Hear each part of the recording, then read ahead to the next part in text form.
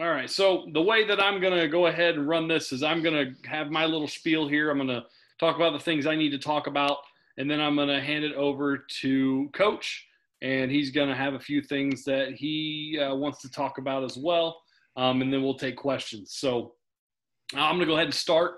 I am Mr. Moody, obviously athletic director. I also teach BIT at the school. I glad that you all can show up today, be here. I actually enjoy doing meetings like this. I know a lot of people don't, but this is kind of what I would actually prefer. Just kind of how I do things. And once again, for those that didn't hear, I am recording. I'm going to throw this up on YouTube for people that can't see it or anybody that just wants to rewatch afterwards. So that's kind of how we're going to do that. So the first thing I'm going to start with is I'm going to talk about the concussion protocol. As many of you are aware, we are constantly learning about the causes and effects surrounding concussions. It is ever changing, and athletics all over are constantly adapting with the new information we receive. With that said, we are not going to impact tests like we haven't done in the past. Many area doctors are not using the test results, and it seemed like the test had too much variance anyways. We were having kids that had concussions. They were taking their test results and going to doctors and just they weren't using them at all. So we just decided that we're not going to use it. Instead, my point person for everything is going to be our corporation nurse, Brooke Wagner. She has a lot of experience actually with sports medicine. And so for any concussion issues and really any injury issues at all, I'm going to kind of defer to her. So if any athlete exhibits concussion-like symptoms, they're going to be removed from the contest. Coaches will contact me, and I'll contact Brooke. Our coaches have had training in identifying and handling concussions, so your athletes are in good hands. The athletes will then be directed to Mrs. Wagner. Like I said, she's going to handle everything. I am not going to let them participate again until I get clearance from Brooke Wagner. So she's going to obviously contact all of you, handle things like that, and then she's going to give me the clearance for them to practice, participate in games, and things like that. So that's kind of how we're going to handle the process, and that's all just for the protection of the kids. Like I said, concussions are kind of there's a lot of newer science with concussions. There's a lot of things out there, so we're just definitely going to err on the side of caution when it comes to concussions. So when we talk grades, at Yorktown, we expect our athletes to be students first. I personally do all the grade checks for the athletes at the quarter and at the midterm. And if any athlete has an F grade, they are immediately ineligible for athletics. This means that they are not allowed to participate in any contests and may not travel with the team, but we do let them practice. We think it's really good for the athletes to continue to be around the team because it gives them something to be motivated to get their grades up. So we let them practice, but no contests, no traveling. I will then recheck the grades in 2 weeks to determine if the athletes can regain eligibility. To maintain the integrity of the grade checks, I do not allow the kids to immediately fix their grade if they are ineligible at the quarter or the midterm. Sometimes what we have is kids find out they're ineligible, and then they turn in 17 assignments to the same teacher and want them graded tomorrow. And it's just it's not feasible. I'm not going to do that to the teachers, for one. And two, we want the kids to care about their grade and not just slip by at the midterm and at the quarter. They should be on top of those things. They should be checking Power School. They should be talking to teachers. They should handle that before midterm or quarter ever gets there. So we're definitely going to make sure that they're taking the grade seriously. And if they are ineligible, they will be ineligible for 2 weeks. I will recheck after those 2 weeks. If they are then eligible, they can head back to the team. They can rejoin, go to contests, travel with the team. If they are not eligible, then it's 2 more weeks, and I'll recheck after those 2 weeks. Oftentimes that means they're done because most of the time the quarter midterm lands where there's not much season left. So in some cases, they've been able to come back after the second one, but most sports that hasn't been working for anybody. So when it comes to playing time, especially with this team here, Coach Harrelson has kept quite a few kids. And it's a good thing that he's kept a lot of them. Obviously, we have some 6th graders that are that are joining, that are with the team. They get to see some of these 8th graders really become leaders, lead the team, and it should be a really good learning experience for them. I also know that Coach Harrelson is great at getting kids into games. So will some of the 6th graders have as much playing time as 8th graders? I don't anticipate that. And neither should any of you really. I mean, if they're the good player and they're supposed to get it, they will. But I always defer to Coach Harrelson on that. He's the one that's at every practice. He knows the kids. He knows what they're capable of doing, and I trust him with all of that. If you ever have any, like if there's ever any question about playing time, what we like to have happen is we like for the kids to be the one to advocate for that. The kids should go talk to Coach Harrelson and have those conversations. It's great for them to be able to advocate for themselves. They should be doing that in the classroom as well. It shouldn't be something where it's awkward for them to do that in athletics. So we like for that to happen. Obviously, if any of you have any questions, you can talk to Coach Harrelson. You can talk to myself. That's never an issue. But especially with questions about playing time, we want the kids to go ask those things because they need to hear the answers. Coach Harrelson will be very upfront with them and tell them these are the reasons why there is not as much playing time for you as you would hope for. These are the things you need to work on, and the kids need to hear those things. So that's kind of where I stand on that. Hopefully those conversations will happen. So when we talk conduct, we stressed our athletes that when they put on their uniforms, they are representing Yorktown. They should take pride in that and be exemplary competitors as well as show great sportsmanship. The hope is that our adults can help model this behavior. So please remember that our kids are always trying their best. The goal of the fans should always be to cheer on all kids who are competing. In the same vein, please remember that all officials are community members who are deeply invested in the growth of your children. We do pay them, but it isn't a ridiculous amount. They are officiating because they love the game, they enjoy it, and they should be treated with respect. I don't anticipate having to deal with any issues like that, but I like to point those things out because your kids are looking to you for those model behaviors. They do notice when people yell at the refs. I can't even count how many times I've seen where refs are berated by fans, and it happens at middle school games. They're berated by fans, and then you automatically see the demeanor of the kids playing change. They start to complain about the refs as well, and it's just not the way it should happen. A lot of coaches talk about how we don't let the refs control the game. We don't like to see that happening. So we want to model that behavior. Not that I anticipate anything bad happening, but I always like to bring that up. So next, we have COVID changes. So obviously there's some changes this year due to the circumstances, this meeting being one of them. First, we have guidelines in place from the DOE that are expected to be followed. Things such as masks and sanitizer rules are there to protect the athletes and coaches and must be followed. The reopening guidelines that a lot of you saw over the summer are not from myself or Paul Heidenreich at the high school. Those are not things that we came up with. They are things we received from the Department of Education. So there are reopening guidelines that are really out of our hands, honestly. So we really got to follow those. We really have to pay attention to them. They're there for a reason. Your athletic department coaches have many new procedures in place as well that they may not even be aware of. We need to help to encourage and model these guidelines.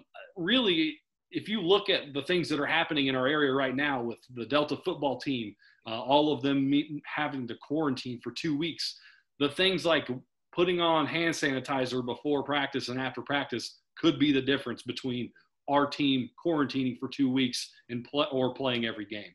So just those small things are really, really important at this point. Be sure that your athlete always has water at events and practices.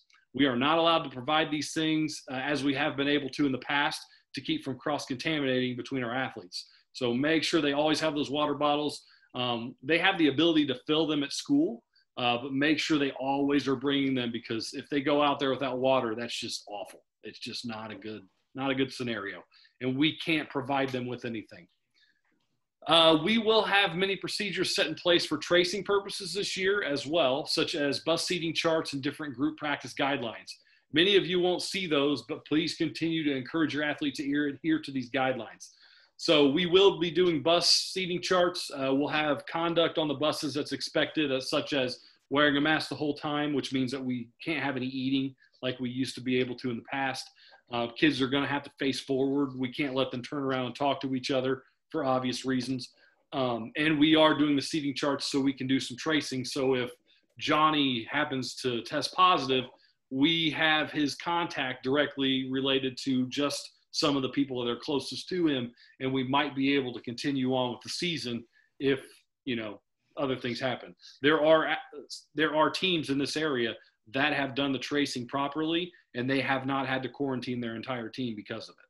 So we're doing those things just as a safeguard. Obviously, it's just best practice in what we're doing right now anyways. So fans, I'm going to go over fans and attendance because some of you might want to go to football games or volleyball games this year. We're doing a voucher program for those games where we are handing out vouchers beforehand, and you cannot purchase a ticket to football or volleyball games unless you have a voucher. We are not doing that for soccer. We are only supposed to have 250 people per venue, which includes the players, officials, and everything. We're not going to reach that number with soccer, but even if we come close to it, we have so much room to actually socially distance that we should be okay. I'm going to allow people to sit on behind the goals. Obviously, they need to be a little farther from the field than normal, but I'm going to allow people to sit not only on the one side, but also behind the goals a little bit, just to make sure we can socially distance. I'd prefer people not sit there, but if it gets too crowded on the one sideline, we might have to, and that's just something that we can do. So we're going to obviously practice social distancing at games. We're also going to require masks. Even though it's outside, your players, when they are on benches, when they are not playing, they're to be wearing masks. So that's one of the things, the guidelines that the DOE sent down, and we're going to definitely enforce that. So we want everybody, we need everybody wearing masks at the contests, even if you are being socially distant. Concessions. There was a plan to have concessions at our home events. I'm not sure how that's going to go. I would anticipate not having concessions and then being pleasantly surprised if we do. So bring food if you need to. Obviously, bring water to these events if you're going to watch. You're never going to be turned away if you have a big jug of water or a pop or whatever you want to have. So seating, once again, doesn't really affect this because we're going to be sitting away from each other and there's not a seating guideline. But at other events, we will have bleachers marked with X's, and it'll be one person per X. That's kind of what we're looking at the moment. And like I said, at all the venues, we're going to be wearing masks, so they're going to be required. That is all that I have right now. So, Coach Harrelson, if you want to take over. Thanks a lot, Mr. Moody. Welcome, parents. Thank you for coming out tonight. I don't have too much to add. I've met a lot of you in the past, and a lot of you know me. Either the same kid has played for me, or in many cases, you've had older brothers, older sisters play for me. For the rest of you, welcome to Yorktown Soccer, Yorktown Middle School Soccer. This is our third season, and it's been 2 great seasons so far. These kids really have a blast. I really enjoy it. My assistant coach, Dane Patton, really enjoys it, and all the kids really have. And I'm very confident that we're going to have a great time, that your kids are going to learn a lot, and that they're going to have a meaningful experience, so much as the circumstances allow us to continue. So first of all, let me tell you about the assistant coach, Dane Patton. I did not give him the Zoom information tonight because I don't want to bother him. Dane is 21 years old. He's been coaching with us for 3 years now. He actually, coming out of high school, out of Yorktown High School, he started this program with me as the assistant coach. He's very devoted to the kids. He understands your kids. He's the sweetest young man you'd ever want to meet.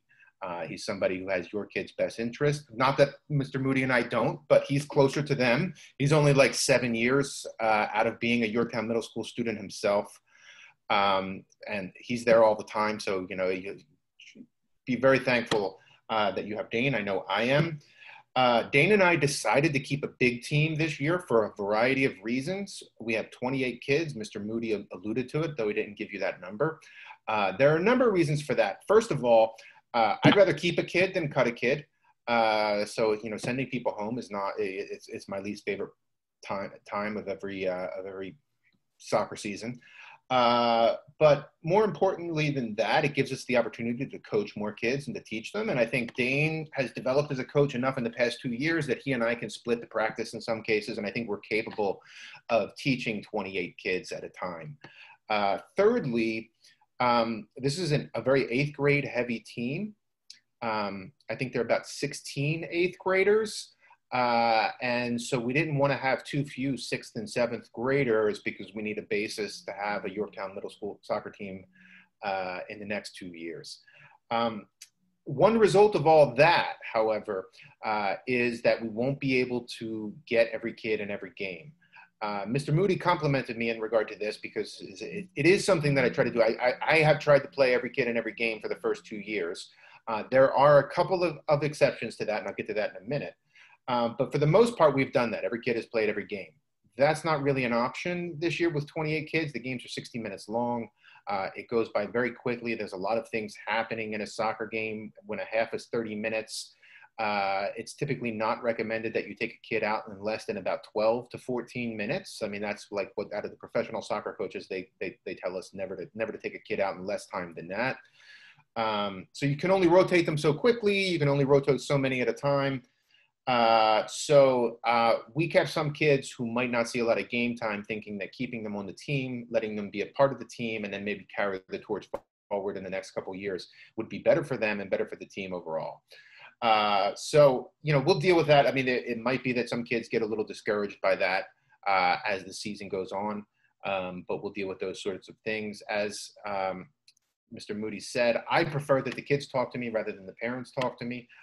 You're welcome to talk to me at any time about anything. I answer very quickly, my phone and my email, both of which, by the way, I put in the chat box.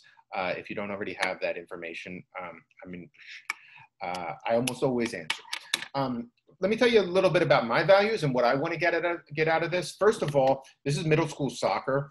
I don't care how many games we win. I say this now when we're actually playing the games. I do try to win them, of course. I mean, I'm into competitive sports, and like the kids and like everybody else, we want to win when the game starts. And more importantly, you have to respect the game. And if you're not playing it to win, you're not playing the game. You're not being fair to the other team.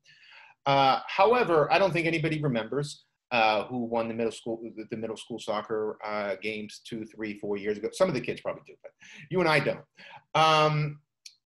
With that being said, I think we'll win most of our games. And in the past 2 years, I believe we have. I mean, I think we lost one game 2 years ago to Burris. And last year, the kids had to tell me today we tied Pendleton. I thought we had beaten Pendleton. Sam Hanna scored a goal from 30 yards in the last second, and I thought that won the game for us. But apparently, they tell me it tied the game for us. In any case, we're not worried about that. There's no county championship. There's no trophies. There's nothing to win.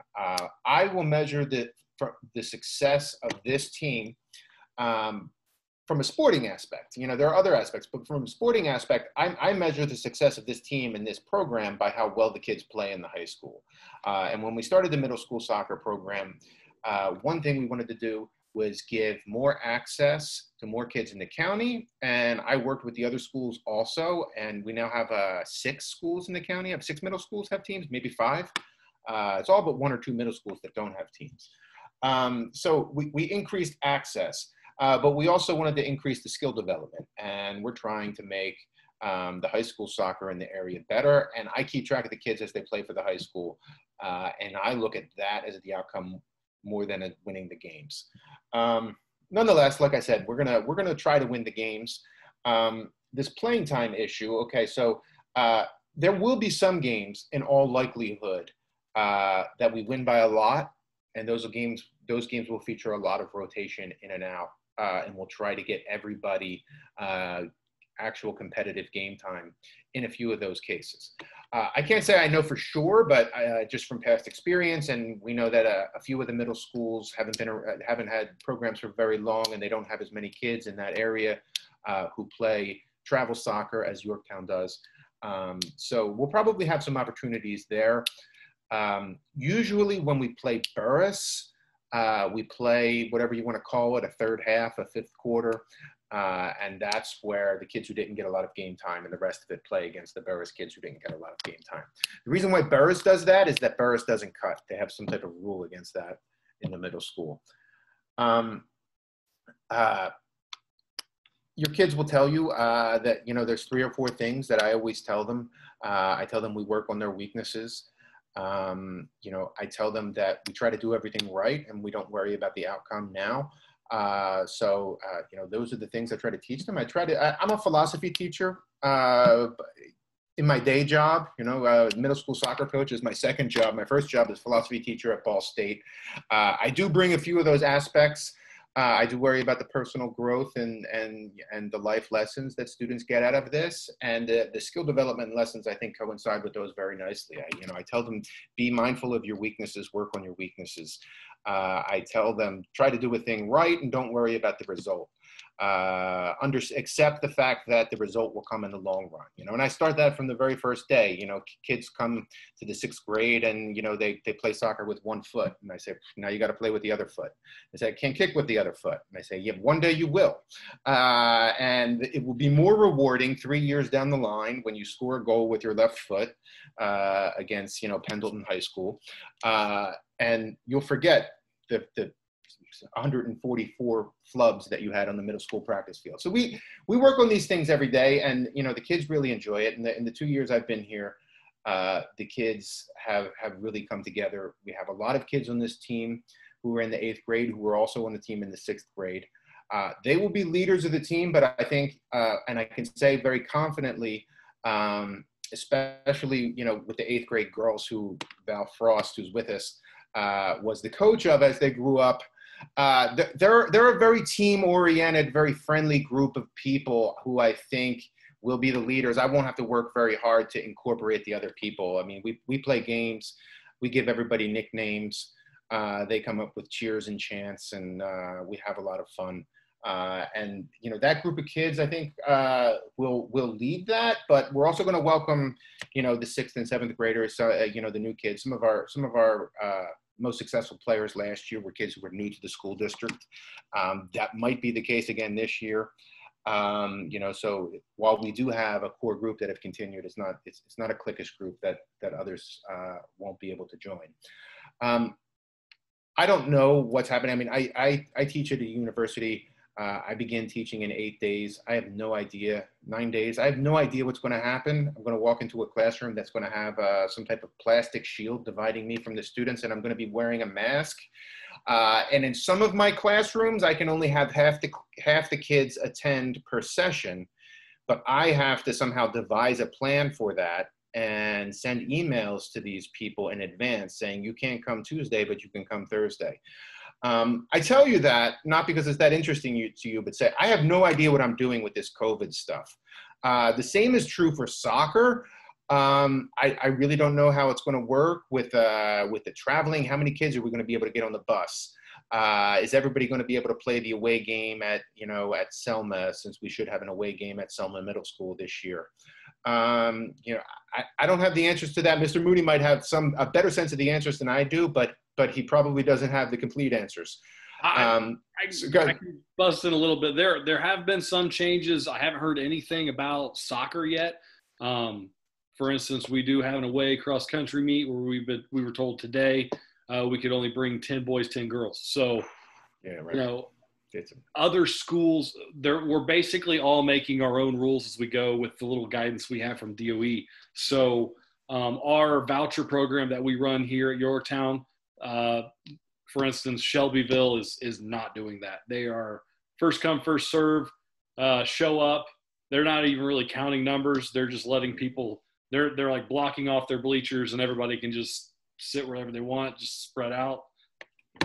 Scary to me, but that's what they're doing. Yeah. So it's kind of up in the air what other schools will do, and when they tell me, I'll tell you, kind of thing. So yeah, no, so there are going to be some adjustments as the season goes on, and we're just going to have to trust the school board, trust the school administration to pass down the right information, and we're going to follow what they do.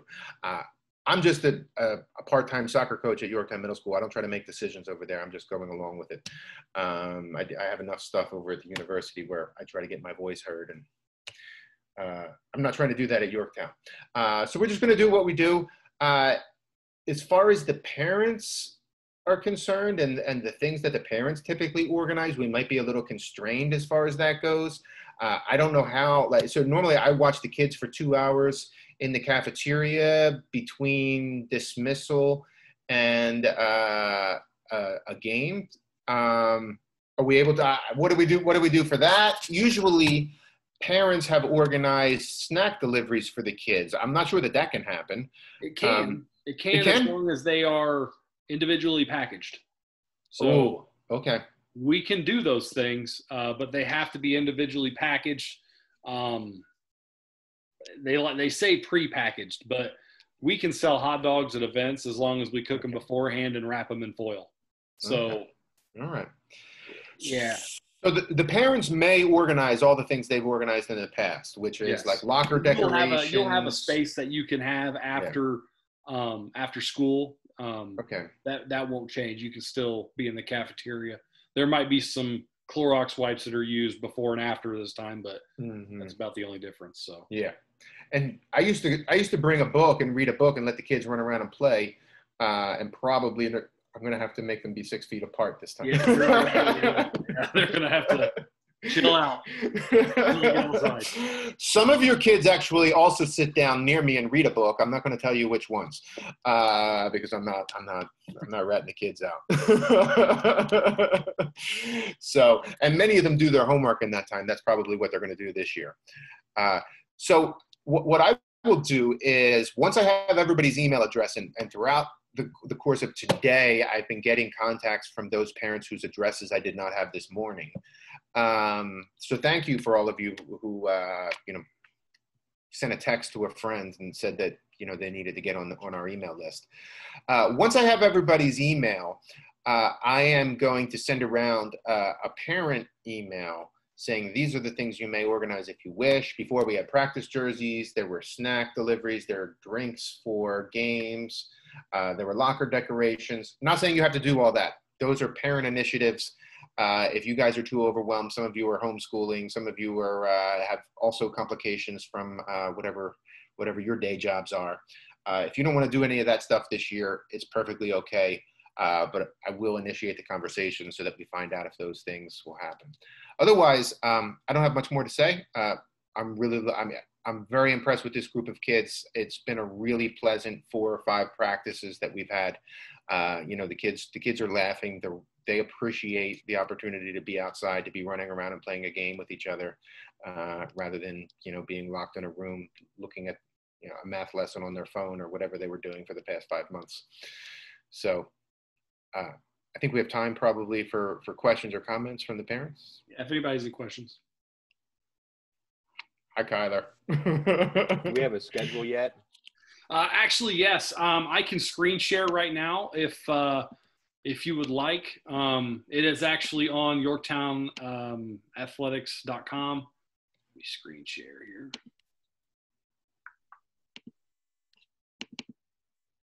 Okay, so this is what we have. Cool. It's not robust. We did add a game against Daleville. So we've got that here. That's new. It's something that we're in the process of building. Obviously, we played Delta twice. We played Burris twice. The problem that we run into is a lot of teams that are in our conference are split, and they don't really want to play a co-ed team. But we haven't. This year would have been a year that we would have probably split until COVID happened. So the talks were in about having a girl and a boy team, but then obviously everything happened, and that's kind of been put on hold. So this is what we have. It's a decent schedule, especially for the area. A lot of the teams on here that are co-ed don't have a schedule this large. So yeah. So let me make one more point, because I said that there would be, when I talked about the winning thing and the substitution thing, each of the past 2 years we had a real rival. And the kids will know this. I mean, a lot of the kids who play soccer, they know who the good soccer players at the other schools are. 2 years ago, it was Burris. Last year, it was Northside. I don't know. I think it won't be Burris this year. It's more like it could be Northside. It could be Delta. But there's a chance that one of these teams is as Pendleton good will as be we good. are. Or what's that? Oh, yeah, Pendleton. Yeah, Pendleton. Besides Pendleton, yeah. Pendleton absolutely will be good. Yeah. Depending on what they sent 2 years ago, they played their girls team, which we beat. Last year, they sent a co-ed team because they have both, right? But Pendleton's good. If one of the county schools is good, we might take a slightly different approach to playing them because the kids really get up for it. Really, I mean, not because I care so much. Like I told you, I forgot that we had tied the game and not won it last year.